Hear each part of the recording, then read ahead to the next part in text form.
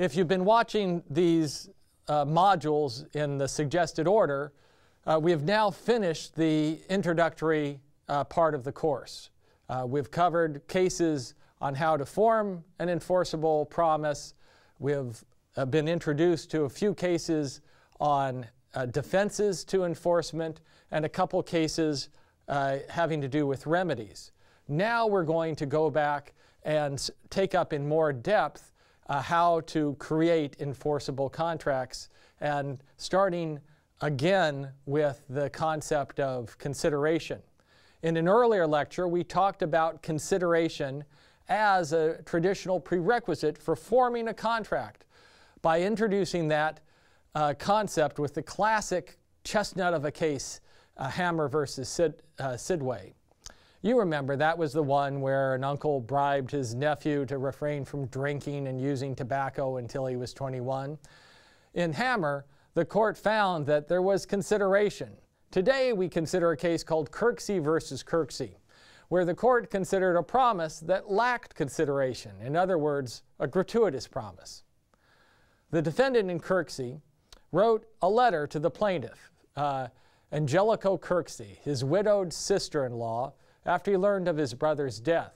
He wrote, "If you come down and see me, I will let you have a place to raise your family." The plaintiff had been squatting on public land, which she could have secured, but after receiving the letter, she abandoned the land and moved her children about 65 miles to live with the defendant. The defendant housed the plaintiff for over 2 years, but then forced her to leave. And the trial court awarded the plaintiff $200, but the instant court that we're going to be focusing on reversed. And so the central issue is simple. Was the defendant's promise supported by consideration? The court's opinion in this case is short and sweet. The opinion begins with what is in effect a one-sentence dissent by the authoring judge, who is inclined to hold that, quote, "the loss and convenience which the plaintiff sustained in breaking up and moving to the defendants a distance of 60 miles is sufficient consideration to support the promise," unquote.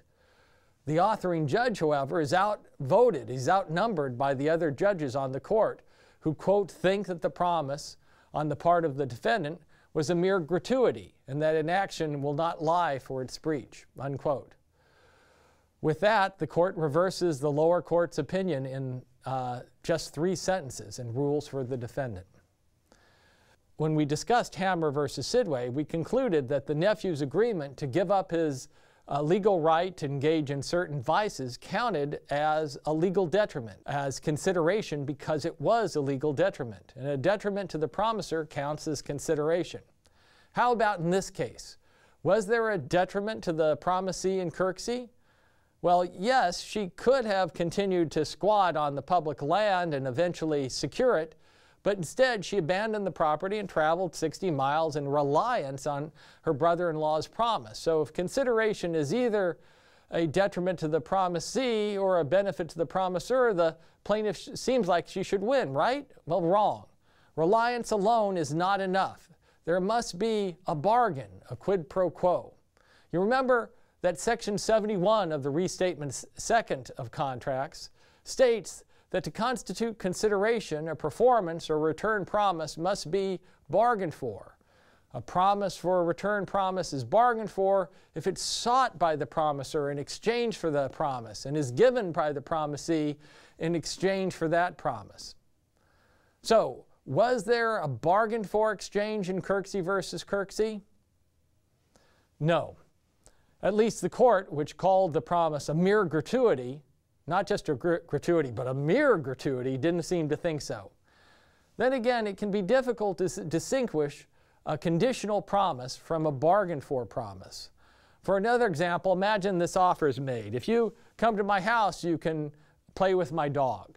Is the promiser bargaining with you to persuade you to visit? Or is the promiser simply saying, "My dog's here, so if you happen to stop by, you can play with it"? The latter is a gratuitous but conditional gratuitous promise. Often we need extra facts to figure out whether a particular promise is offering a quid pro quo or offering a conditional gratuity. Was the sister's conduct in the Kirksey's case bargained for? Well, not if it was not sought by the promiser in exchange for the promise. But are we sure that it was not right? What if the promiser is Jewish and it's a mitzvah for him to marry the widow of his brother? Might he be willing to pay for her to come? Generations of law students have wondered about the story of Sister Antilico. Why did her brother-in-law invite her to come stay with him?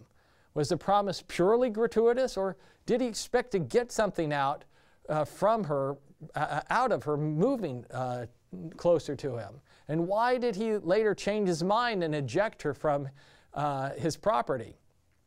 A 2006 article by William Casto and Val Ricks cast some new light on this question.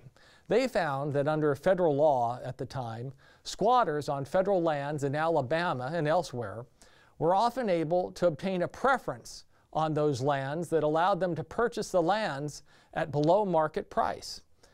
But the law only permitted one preference per person. So if the brother-in-law had already exercised a preference on other land, he may have sought to persuade Angelico to occupy the land and exercise a preference, buy it at a below market price, and then transfer it back to him. But if this is the story, why was Angelico evicted after 2 years? Casto and Ricks find records indicating that the brother-in-law, in fact, gave joint possession of the property to his son, who turned 21 around the time Angelico was ejected. Once he turned 21, the son was now of age and able to exercise the preference himself, making Angelico's continued occupancy unnecessary. These added details suggest that maybe Angelico's brother-in-law was in fact seeking a quid pro quo. In the lecture following Hammer versus Sidway, I talked about the case of Ricketts versus Scawthorne and introduced the doctrine of promissory estoppel. Promissory estoppel, you'll remember, allows courts to enforce promises even if there are not contracts because of lack of consideration. In Ricketts, remember, a grandfather promised his granddaughter that he would pay her $2,000 plus interest so that she would not have to go to work anymore. The granddaughter quit her job, but after the grandfather died, the executor of the grandfather's estate refused to pay the promised $2,000. The court held that the promise was binding because the granddaughter relied on the promise to her detriment, and it'd be inequitable not to enforce it. Remember that Section 90 of the Restatement Second outlines the conditions for promissory estoppel. A promise which the promiser should reasonably expect to induce action or forbearance on the part of the promisee or a third person, and which does induce such action or forbearance, is binding if injustice can be avoided only by enforcement of the promise. So did the brother-in-law's promise in Kirksey meet the requirements of promissory estoppel? Yes. A promisor who promises to give you a place to raise your family should reasonably expect that the promise will induce you to abandon the land you're squatting on and move 65 miles. And in Kirksey, the promise did in fact induce the plaintiff to move. So why didn't the court enforce the promise? Well, the easy answer is that when Kirksey was decided in 1845, promissory estoppel was not yet a thing in contract law. Remember, Ricketts is recognized as one of the genesis cases with regard to promissory estoppel, and it was not decided until 1898. Further, Kirksey was decided in Alabama and Ricketts was decided in Nebraska. Since the law changes over time and can differ from place to place, these factors might simply explain the outcome. But I am not going to let you off with just the easy answer, nor would most law professors. You should also think of if there are other ways that we can distinguish these cases factually to explain the outcome. One possible key difference is that the promisor in Ricketts had passed away, and the available facts suggest that he still intended for the granddaughter to receive the gift. It was the executor of the estate who refused to pay. While with this in mind, the question in Ricketts was arguably less about whether the grandfather's promise should have irrevocably bound him, and more about how the grandfather's estate should be divided among the descendants.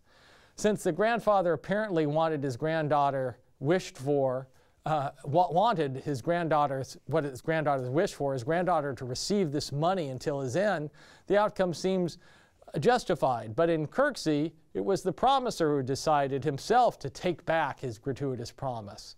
So with the doctrine of estoppel aside, the cases might also be reconciled by a rule that says an individual who makes a gratuitous promise may later revoke or more easily revoke that promise, but he must do it himself or make his intention to revoke posthumously clear to the court. Even if both of these cases may come out the same today under Section 90, under this theory of promissory estoppel, and I tend to think they would, thinking through the factual differences in the cases is a useful exercise.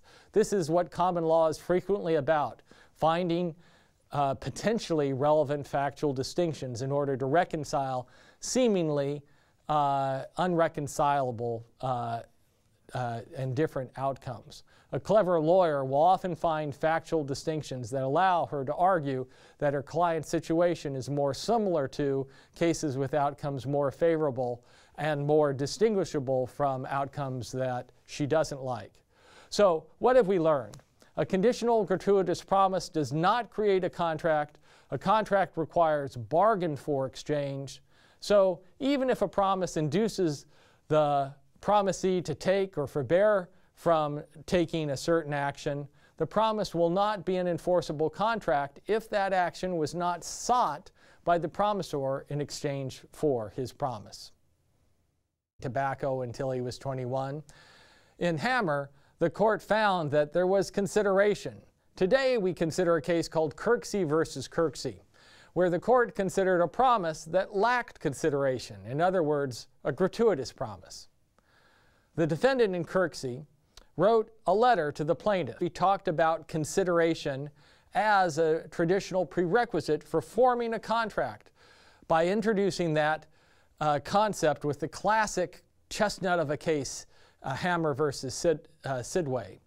You remember that was the one where an uncle bribed his nephew to refrain from drinking and using offenses to enforcement, and a couple cases having to do with remedies. Now we're going to go back and take up in more depth how to create enforceable contracts, and starting again with the concept of consideration. In an earlier lecture, Angelico Kirksey, his widowed sister-in-law, after he learned of his brother's death, he wrote, "If you come down and see me, I will let you have a place to raise your family." The plaintiff had been squatting on public land, which she could have secured, but after receiving the letter, if you've been watching these modules in the suggested order, we have now finished the introductory part of the course. We've covered cases on how to form an enforceable promise. We've been introduced to a few cases on defense.